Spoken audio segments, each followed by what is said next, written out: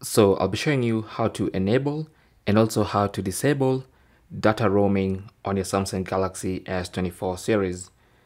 Now, I'm using the Ultra, but this works on all the S24s. So go to settings. On the main settings page, go to connections, tap on that.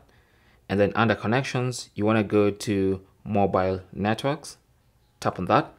And at the top of the mobile networks settings page, you should see the data roaming switch. Now it clearly says there using mobile data while roaming may result in additional charges.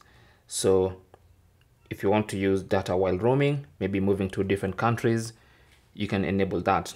And if you want to switch off data roaming, you can disable it from there. And that's simple as that. That's how to do that. Okay. Thanks for watching. Comments and questions down below, and good luck.